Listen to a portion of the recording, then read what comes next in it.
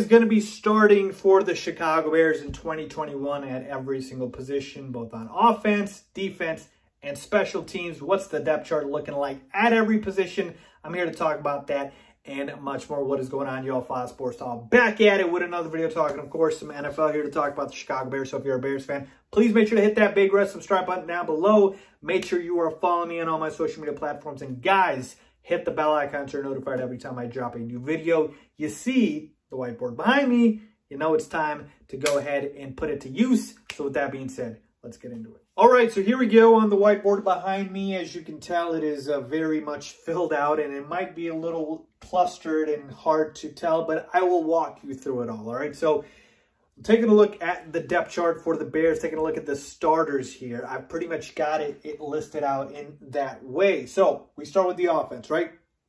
Everybody wants to know, all right, Faiz, what are the starters on the offense? What's the depth looking like? So here we go for this upcoming season in 2021.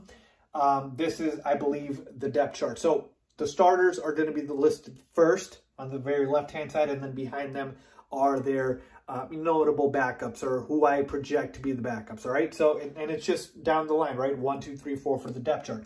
Quarterback, Andy Dalton. Again, we expect him to start.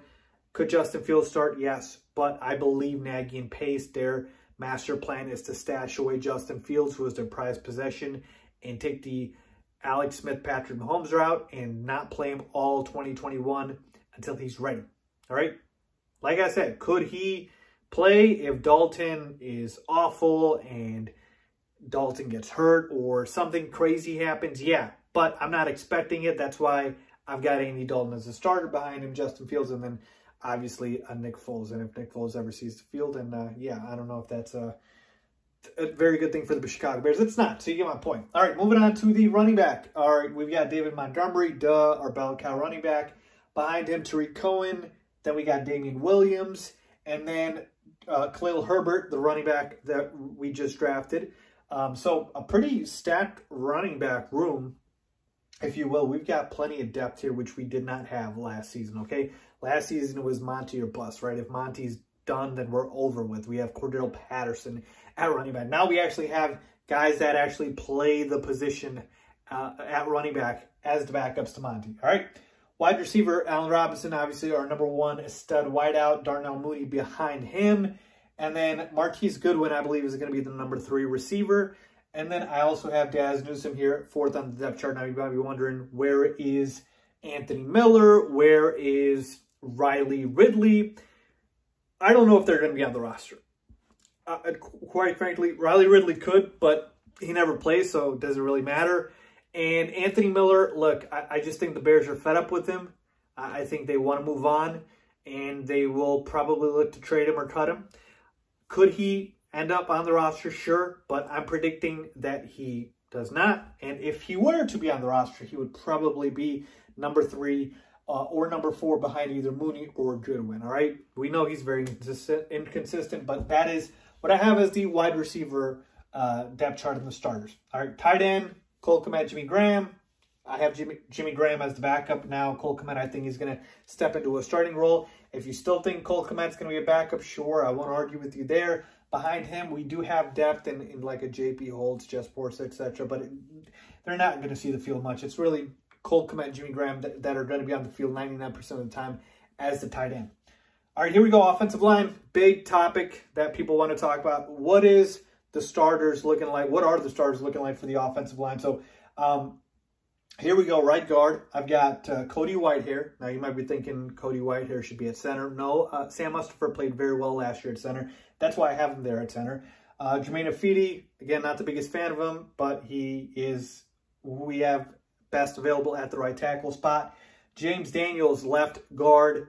Obviously, that is a good spot for us with James Daniels coming back from injury. And then, obviously, we've got our rookie stud.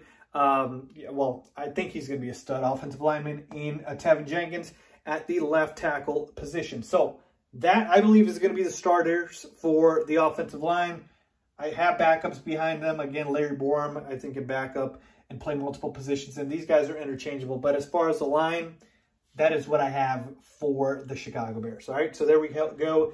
Let's move on over to the defense, and then I'll come back down to the special teams. So defensively, All right, starting at the top here, defensive end. And again, this might be a little difficult to see with the glare. I apologize. Akeem Hicks. And then we've got Blackson behind him, nose tackle. Eddie Goldman's coming back, so we love that. And then we've got Tonga, the rookie that we drafted this year, depth behind him. Below Nichols, the other defensive end. On the right side, Mario Edwards was a surprise for us as a free agent pickup. We get to the linebacking core. Of course, you got your stud pass rusher, Khalil Mack. You got Atuchua that we picked up in free agency, I believe, from the Broncos. And then you got Travis Gibson, who was a rookie, I believe, last year. So some good depth there. Obviously, we've got Roquan Smith. Then we've got Danny Trevathan, Robert Quinn. You know our studs, obviously, okay? Jalen Johnson at the corner spot. Desmond Trufant, who we signed in the offseason, at the other corner spot. Safety, Tayshaun Gibson. And then Eddie Jackson. So obviously we're missing Kyle Fuller because he is no longer on the team. So he is replaced by Desmond Trufant, which is a downgrade for sure. But there you have it, okay? And yeah, that's kind of how the cornerback room is shaking out. Now, again, I could put Thomas Graham here at the cornerback spot, right? We drafted him. But I just don't know how much playing time he's going to get right away. So maybe I should just include that. But that's kind of how the defense is shaking out. And then finally, special teams, kicker Caro Santos, our stud kicker, punter Pat O'Donnell, and then punt return, kick return again. I put down Mooney, Miller, and Newsome. It could be any of those three. Again, I have Anthony Miller here, and I don't have him up here, which is weird. But point is, it's probably going to be one of these. Maybe it could be Tariq Cohen, but I doubt it. So that's kind of how the roster is shaking out, folks. So again, let me know what you guys think. Anything standing out for you? Anything that you guys are surprised by, not surprised by? I mean, taking a look here, you know, I don't really see the rookies contributing right away. Obviously, I think Justin Fields will sit. You know, obviously the offensive lineman will contribute. The running back, Khalil Herbert, he's 4th on the depth chart. Daz Newsome's 4th on the depth chart. Cornerback, he's buried on the depth chart. So the rookies aren't going to contribute right away in 2021, but later down the line, they will absolutely be big-time contributors. We just have to stay patient with them. All right, so there you have it, folks. The offensive, defensive, and special team starters in depth chart for the Chicago Bears for the upcoming 2021 season. Now, we'll continually update this for you guys as we get closer to the season, so keep a lookout for that. With that being said, as always, thanks for watching.